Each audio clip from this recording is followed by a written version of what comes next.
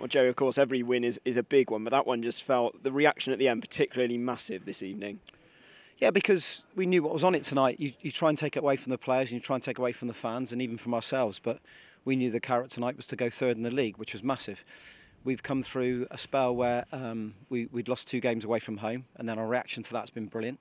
And then tonight, it's another clean sheet here at Twerton. It's another unbeaten game here at Twerton. I think that's 15 clean sheets in the season. Best defensive record in the league, and that's what gives you the base to go and win games. And we win the game from a set piece. We work on them. We try different things with them, as you've seen in recent games. And Jack Barton's done ever so well to get across the near post for some really good delivery from Ross. And it's a fine goal that wins the game.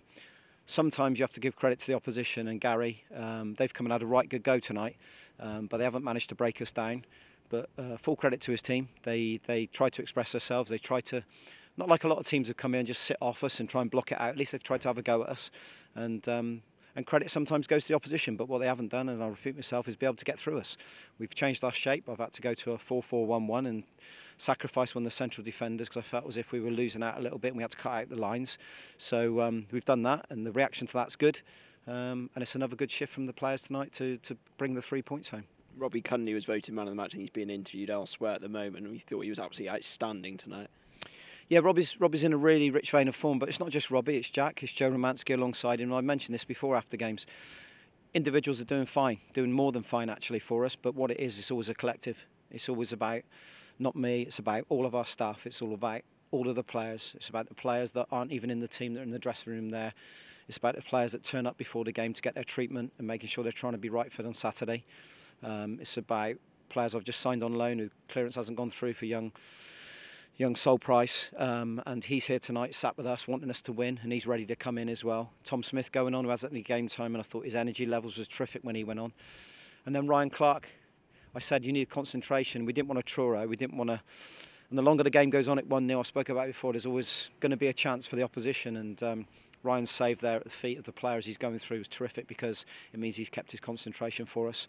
And in the end, it's a 3 points, and that's all that matters. Even harder earned when you think you didn't have Sean Rigg, Adam Mann or Andy Watkins tonight, and also Sol Price, as you mentioned, is clearance to go through. So that's a lot of attacking players. Yeah, I don't like making excuses, Mark, I really don't. We've got a strong enough squad. There's enough players out there to go and get the result like they have tonight, but can't hide away from the fact there's a lot of quality missing there in those players, a lot of quality, and they've been unfortunate, but we've just got to get on with it. There's nothing we can do. We can't affect it now. We'll try and give them the treatment and get them back as quick as we possibly can. But we've got a group here that's fighting for each other, fighting for the club. They can sense something. They can sense something, and we want. You know, it's difficult because the crowd aren't all going to be out tonight. It's a cold. The condition. Don't underestimate these conditions. It's windy. It's blustery. The pitch is cutting up. It's difficult to play our football, and we've had 500 odd fans turn out tonight. We haven't been able to get to that 800 mark or 1,000 mark because it's a Tuesday night. It's difficult. I know that. But Saturday, please, I'm calling the fans out. We need over 1,000 here on Saturday. We really do. It's a massive game against Wealdstone. A couple more results might see us consolidate and stay in this playoff spot, which I've been after. At the moment, we're riding high in third, but quickly this league can grab you, and we won't rest on our laurels. 8 games left now, 8 massive cup finals for us, and we'll take each game literally as it comes. We'll do our homework on Wealdstone. I've already done that. They're here tonight. Bobby's here tonight watching us, so we know about us.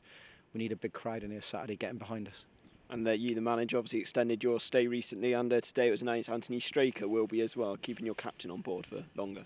Fantastic. I think Strakes has been immense since I've been at the football club. He's what I call a proper man. He turns up for training. He lives in Southampton, and he turns up for training Tuesday and Thursdays. He demands off himself and he demands off the group. Don't have to manage him one little bit. He manages himself and everyone around him, and I'm delighted to sign him because I think Strakes should be playing higher. I don't tell me if there's a better left back in the league. I'm not sure if there is, and I'm really pleased. It wasn't complicated at all. It was so simple. I offered him a contract and he says yes, and that's lovely. And it's lovely that a player and your captain wants to sign and play for this football club, and he really does. He loves everything about the football club, and enjoys working with us as well, and we enjoy working with him. So he's another important cog in the wheel. We've got some other offers out there, and hopefully in due course there'll be some more players committing to the club. Another left-sided player as well you brought on for the final few minutes. Dan Ball, we haven't mentioned him much this season. Obviously he's been injured, he's been out on loan, but 250th appearance tonight and a great servant. Well, that's fantastic for Dan Ball. He's a lad that he's from where I'm from, actually, around my area, Cleve and Clavering, and he's a proper boy as well. Proper boy, proper man. Strong boy, keeps himself fit. Another one, wants to do so well for Bath City Football Club. He's not worried about himself. He wants to do well for the team, for the football club, and that's the characters we want.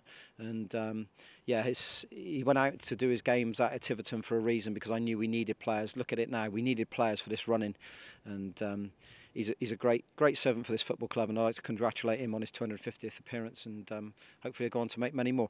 Unsure if he'll be left wing, but he's gone on and done a job for us there tonight, and he's got a smile on his face. And as of everyone else, congratulations for the win tonight, Jerry. Thank you. Cheers.